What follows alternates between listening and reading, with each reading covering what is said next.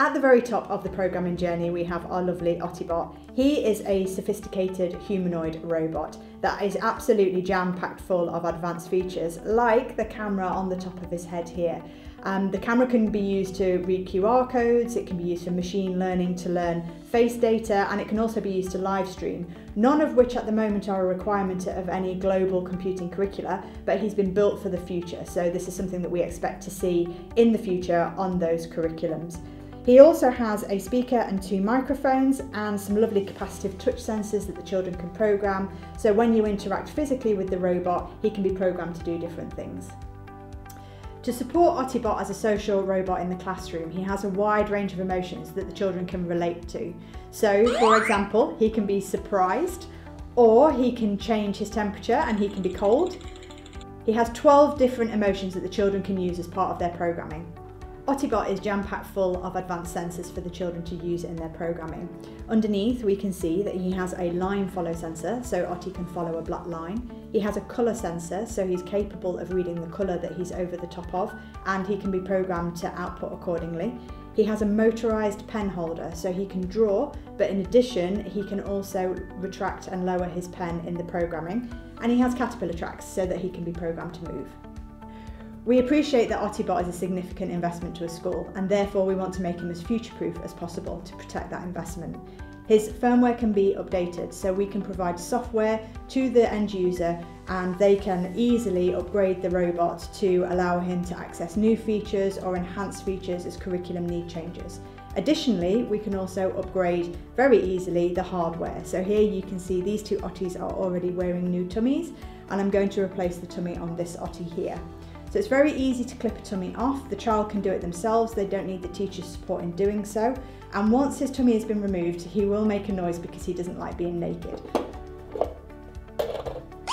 So here you can see that we don't have a tummy on the robot. We do advise that you don't store your robots this way and that you're always wearing a tummy on the robot itself, just to protect the electrics. But here you can see there are some electrical pins. They're perfectly safe for the child. There's no issue there with any current flowing through them. But I'm going to pop this new tummy on.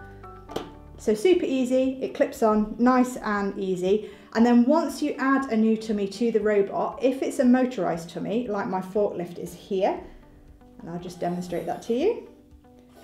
What will happen in the app is automatically the functions that you need to control the new motorised tummy will appear automatically in the app. So you'll have access to new programming blocks and you'll have access to a new control panel to control those features. And in doing so, what we are able to do then here is replicate real life applications of social robotics, whether that's delivering food to a table or medicines to a patient in hospital or working in logistics and warehouse. We can really start to contextualise the use of Oti-Bot in a real world scenario. Unlike the other robots in the programming journey, the connection to Oti is slightly different. All of our other robots use the tablet app to connect via Bluetooth, and the connection to Oti is via wireless AP. This doesn't really make any difference to the customer. You still open the app and connect through the app, but what it means is the wireless bandwidth allows for more data to be transferred between the robot and the tablet, and that means that you can use all of the wonderful live stream features with the video content that Oti can generate. Additionally, because Oti has a camera embedded within the robot itself, we want to ensure the safety of the children in our classrooms, and therefore we've changed the connection method slightly through the app. You can see here that Oti has got a QR code displayed on his face. If you had lots of Otis in your classroom, they'd all have a slightly different QR code on their face. Every one is unique. And what that means is that you have to be in the physical presence of the robot to pair the app through the camera to the robot to connect to that robot. It's not something that can be done from a remote location. You have to be in the classroom to connect to the robot and then access its camera features. Every hour, Oti will disconnect as an additional safety feature.